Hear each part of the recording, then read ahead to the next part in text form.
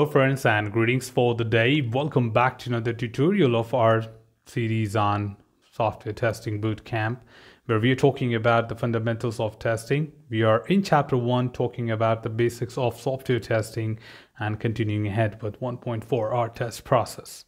As a part of our previous tutorial, we understood what exactly test design is all about, and we also understood that what exactly is the role of test cases as a part of the testing lifecycle.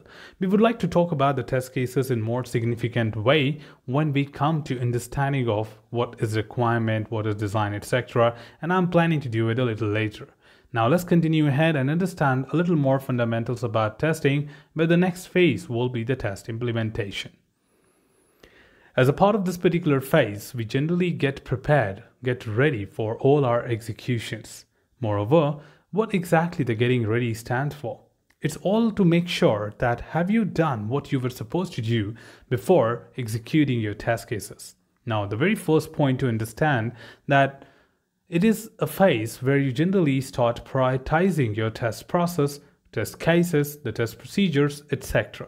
Now, in our previous phase, that is test design, it is always a possibility that multiple testers are writing test cases in any significant order as they understand the requirement. But post that, you take a lot of multiple factors into consideration, like the complexity, you talk about the risk involved, or maybe any kind of criticality which must be dealt first or should be addressed first. We'll be talking about these terms like what is risk and how do you address risk-based testing as a part of our future tutorials. But here, the prioritization is something which we start doing and aligning our test cases to that of the priority identified. Moreover, the only reason we want to prioritize as test cases is that at least the critical items are handled well ahead of time in our life cycle. Of course, if it comes to your general life too, you try to handle the most complicated problem much earlier than the easier one, because you are pretty much sure how long will you take for the easier ones, but you are not sure how long the complicated will take. So given that you will have a long bandwidth, long timeline to finish the ones which are not unknown to you or kind of not aware that how much is gonna take, right? You get started with those things first. When you complete that, then you look forward to the simple ones and it should be easy to do.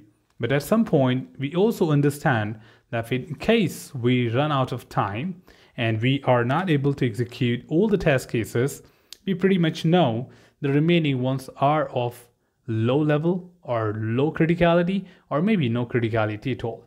So all your risk areas, all your complexities would have been already addressed by the time you reach your deadlines.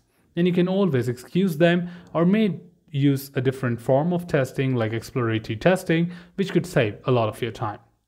So that's how the prioritization can help you at any point of time, and we start doing that as a part of the test implementation. The next thing to talk about is creating a test suite out of the test procedures and the tests which are automated too. Now, test suite is basically collection of test cases which are the test procedures, and it helps us to do all the execution and helps us to prepare that what kind of test cases can be executed together and does not lead to an independent test case. So you can always put similar behaving test cases or similar kind of activities together so that these test cases can be run exactly at the same time. So you can always combine tests together under a test set and decide that, okay, whenever I run, these 15 test cases should be executed together. Why would you do that? We'll slowly understand as we proceed ahead with our discussion. Talking about arranging test suites within a test execution schedule, which simply means that just the prioritization may not be enough. You may have several other dependencies like technical dependency, logical dependencies, and many other factors influencing your final order of execution. So not alone priority is one among them. There are many other factors which influences the final order of execution. We'll be talking about these terms in detail again when we come to the preparation of the test execution schedule, which tells us that how exactly these dependencies would be helpful to define the final order. Moreover, at this point, we are also assuring that the environment which we decided in the previous cycle or previous phase we are now making sure that we are building it up and at the same time also validating if all this has been established as per the expectation, or we are pending to do something else, or there's anything else which is required to be done, right? Moreover, making sure that all the components which are required to be a part of the test environment is configured up to the mark. Now, what exactly a test environment is? Test environment is basically collection of your software and hardware combination which builds up an environment where your newly built application will be installed and tested, right? Or generally you call it as deployed and tested. Now you pretty much understand that a newly built application will have certain specification on even on the environment.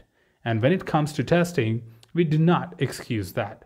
For example, if I'm building up a web application, talking about the browser, the version of the browser, selected add-ons or any sort of extensions which are required to work on this application is called as a test environment. If I'm talking about a desktop application, the operating system, the hardware resources, or any kind of add-ons which are required to be installed or plugin required to be installed is called as a test environment. Similarly, the environment can be different for different types of application or different domain specific. Not all the products use the similar type of combination. They make use of different configurations, different expectations for their test environment when it comes to different application altogether. Talking about preparing the test data and ensuring that it is properly loaded in the test environment simply means that in order to write test cases and execute them, there is a supporting set of data which is required. What is test data? We discussed in our previous tutorial that test data is all that called as a user input. Now, whenever we interact with the system, if we interact with an application, if a user has to provide a value, is what you call it as test data. And test data are really crucial to be identified before execution because not everything is what you just think. For example, if you are building up an application for a company which is based out of another country than yours, or maybe on the western side or the eastern side of the world, then they have a different PIN code, they have different phone numbers, they have different addresses, which are not exactly as per the country or city you live in, right? And you need to make sure that we are just not using random set of phone numbers or just calculating that a phone number has to be 10 digits. We always try that. No, we do not come up with the test data on our mindset. We rather collect this information from the business or prepare the data according to the requirement. Moreover, if you talk about phone numbers, the zip codes, there are a specific set of data which we need to make use of. So talking about test data alone is a critical part of the testing process. We just can't test it with what comes to our mind. So make sure that you discuss this with your business, discuss with your business analyst, and understand what are the expectations and valid set of data to be used for testing this application. Moreover, at this point, we'll also be trying to test or review or evaluate that if all the requirements have been converted into the test cases.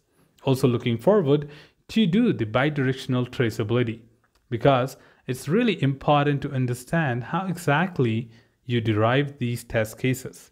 Or even if you have derived these test cases, you need to know from which parent document did you derive this. In turn, it has great benefits of having bidirectional traceability, which means that it is associated to the parent for at any point of time to tell you the requirement coverage. Now, for an example, if a requirement ID 1.1 has 15 test cases written for it and it has covered all the major functionalities and minor functionalities of that requirement, it can tell you that these 15 test cases are enough to achieve 100% requirement coverage.